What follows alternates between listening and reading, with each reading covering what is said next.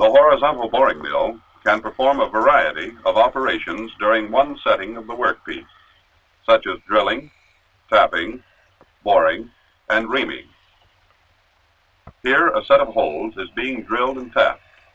2 of the 3 holes are finished, and the machine will be set to drill and tap the third.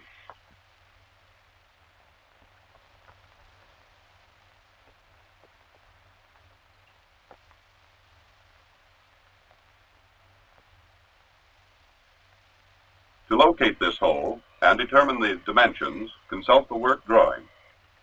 This view of the work drawing shows the holes to be drilled and tapped. These 2 holes are finished. The same machining operations must be performed to finish this hole.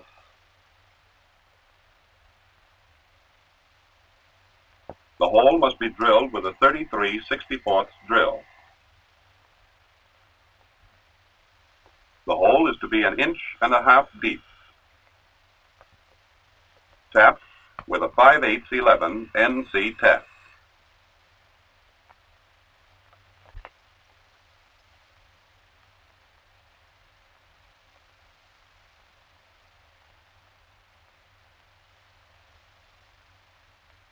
The first operation is to locate the table so the workpiece will be in position for drilling the hole. With the work in position, feed the drill by hand. Determine the depth of the hole by measuring the distance between the face of the workpiece and the spindle. Drill to the depth specified in the work drawing, 1.5 inches.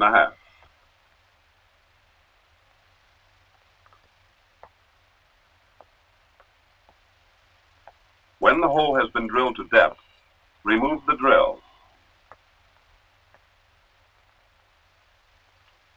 Now install a quick change chuck in the spindle.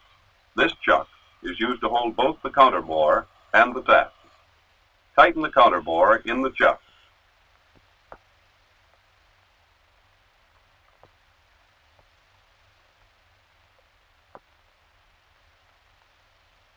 Remove only enough metal to clean up the face of the hole. Remove the counter bore from the chuck. The tap is mounted in a friction sleeve. Shift the back gear lever to the slow speed range. Use cutting oil on the tap. Start the tap in the hole with a quick motion turnstile. Once the tap has been started, follow it with the turnstile to prevent stripping the threads.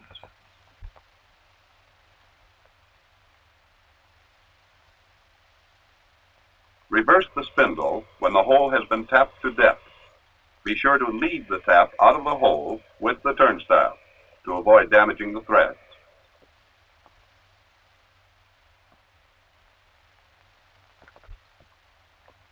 Now the table is moved into position for line boring the top set of holes.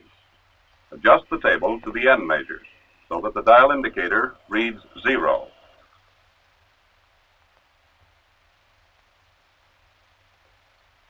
Consult the work drawing to determine the dimensions. This view shows the top holes which are to be bored in line. These holes will be bored with a stub boring bar because the casting is open only at one end. The finished diameter of this hole is 3.6708 with a tolerance of +0.5 thousandths.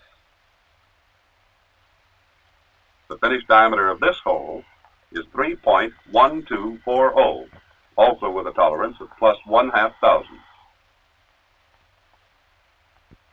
This hole is counterbored 3.5 inches in diameter.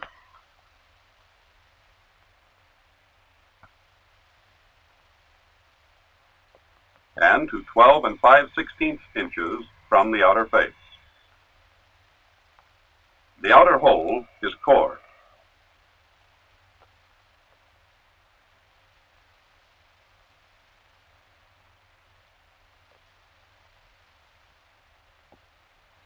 Measure the diameter of the cored hole to determine the amount of stuff to be removed.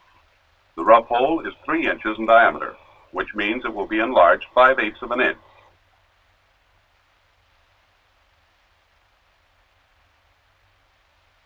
A core drill should be used here because the core drill has several flutes and will cut truer to center than a standard twist drill.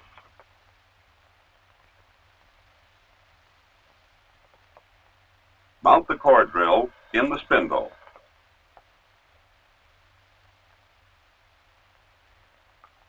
Set the speed to cut about 80 or 85 RPM.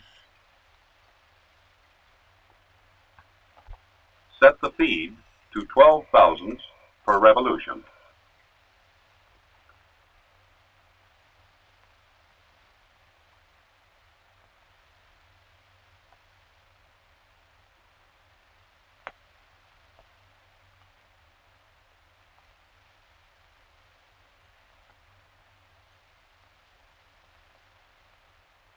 Start the core drill into the work. Feed it by hand until a full cut is started. The core drill roughs the hole, leaving about 1/8 of an inch for boring.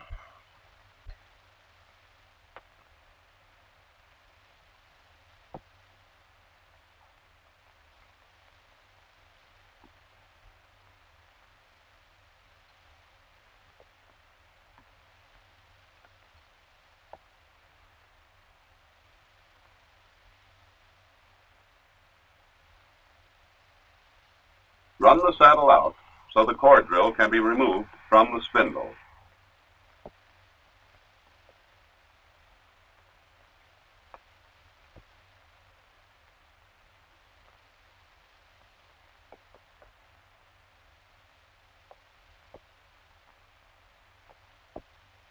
Use a cloth when removing tools which may be hot.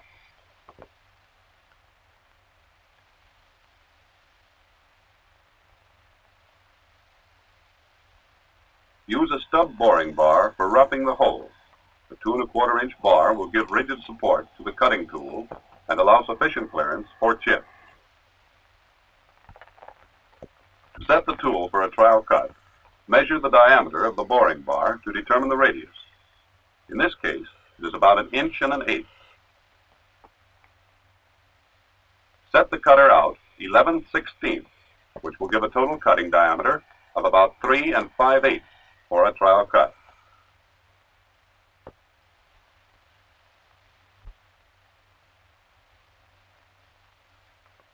Because of the lighter cut, the speed can be increased and the feed reduced.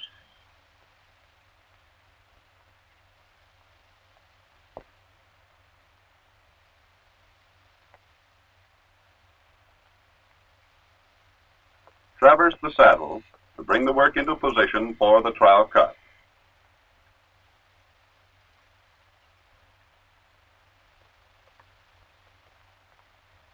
In making the trial cut, feed the tool by hand. Feed the tool far enough so that a measurement can be taken.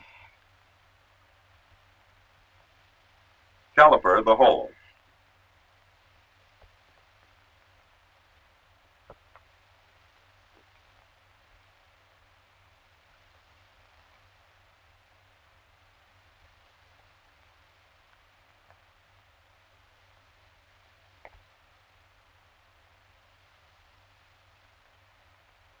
The diameter of the hole is 3.632, which is 39 thousandths undersized.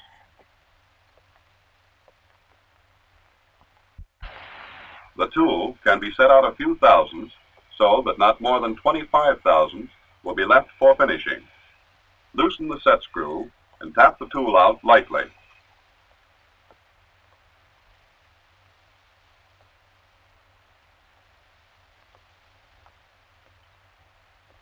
Now another trial cut is taken.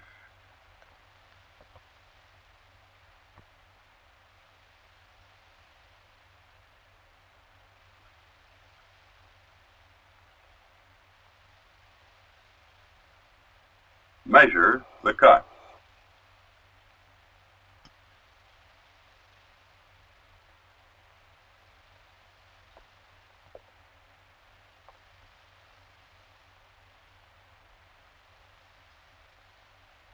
The diameter of the trowel cut should be about 3.648, which allows 22 thousandths for finishing.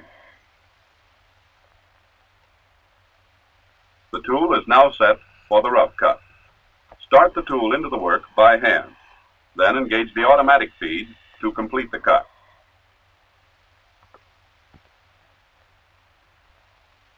When boring short distances, feed the spindle rather than the saddle. This is more convenient, and spindle deflection will not affect the accuracy of this cut.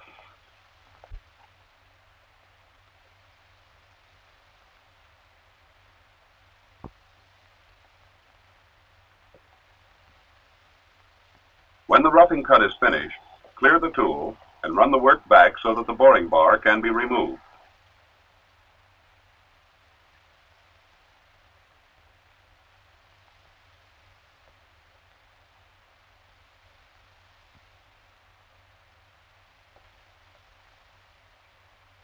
Since this is a production job, the tool can be left in the bar so that it will not need resetting for the next piece.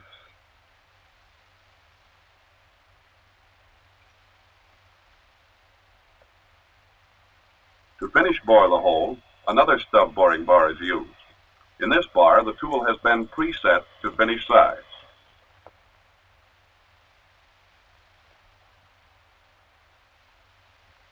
Even though a tool is preset, it is good practice to take a trowel cut to see that the tool is cutting to size. Feed the trowel cut by hand. Machine deep enough to take a measurement.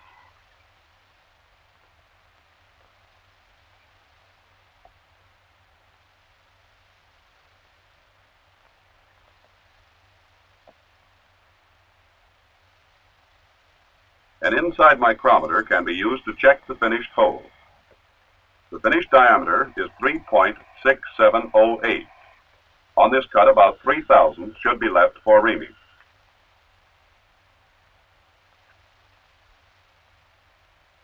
Having checked to see that the tool is cutting to size, take the finishing cut.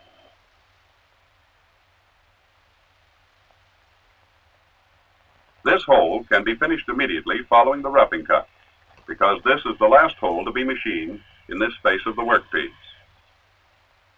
All of the other holes on the face have been rough bored, so that strains in the metal have been relieved. Clear the workpiece by moving the saddle so the boring bar can be removed.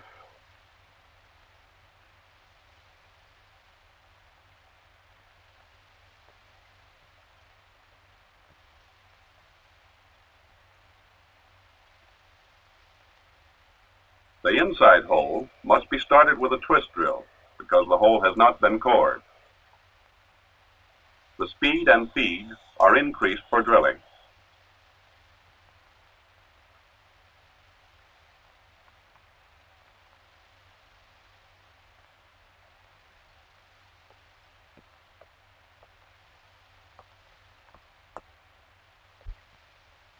Here, an 1.5-inch drill is used to open the hole, since it can be enlarged with a core drill.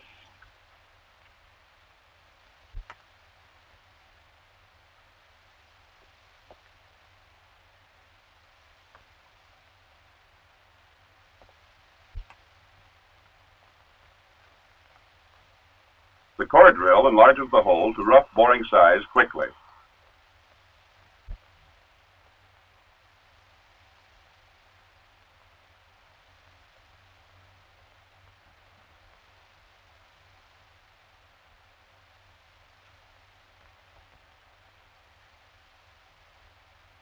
After core drilling, the hole must be rough bored and counter bored.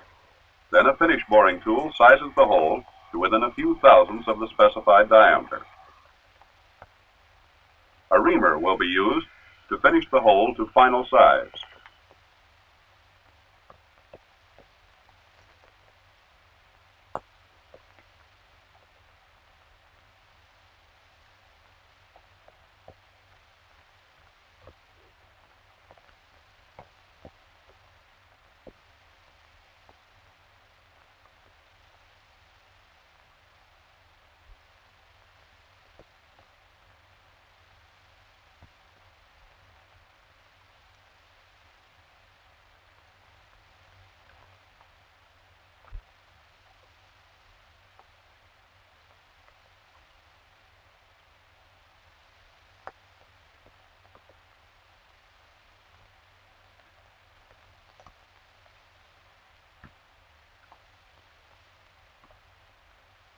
Several types of reamers are used to size holes. Here, an expansion reamer is used to finish the inside hole.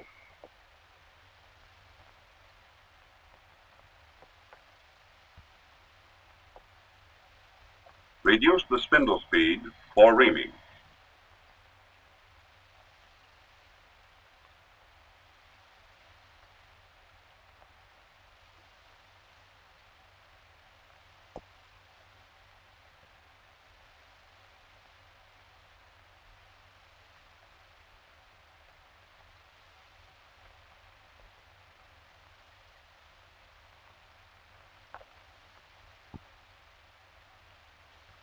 Feed the reamer through the hole by hand.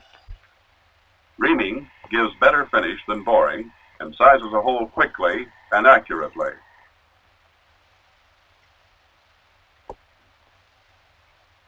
Clear the tool with the spindle running to avoid marking the work.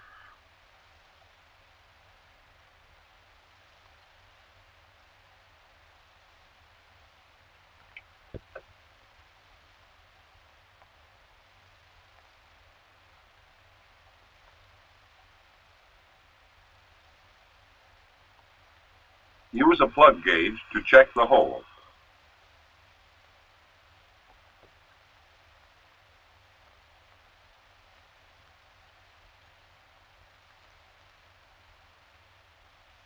The hole is to size. Remove the reamer from the spindle.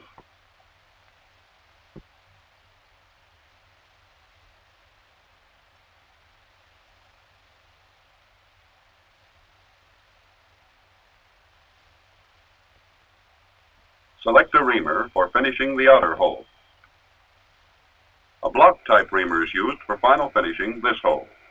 It is mounted in a bar which is held in the spindle.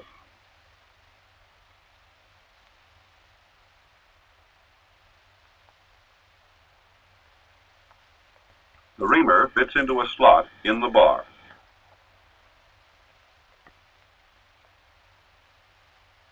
It is held in place by a locating screw. The cut is started with the screw tight.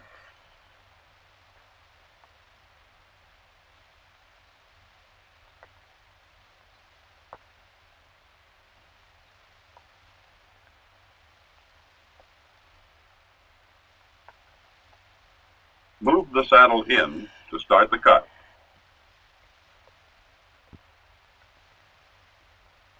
Starting the cut with the reamer tight provides a pilot hole.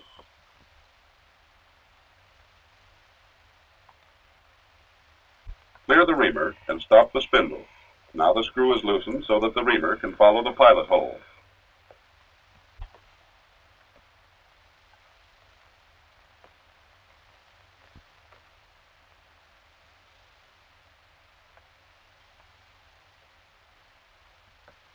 Feed the reamer into the work.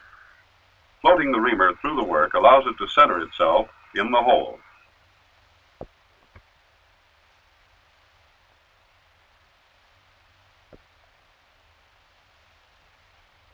This completes machining operations on the top hole.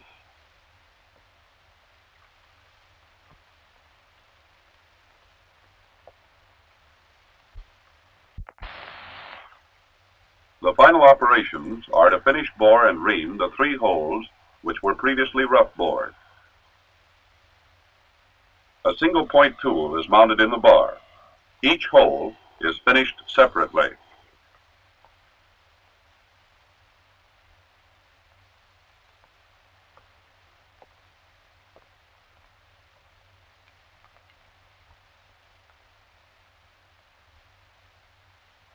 The 3 sets of holes must be finished bored and reamed to complete the job. To review the operations, always follow the lead of the tap with the turnstile. Use a core drill to bring a cord hole to rough boring size quickly.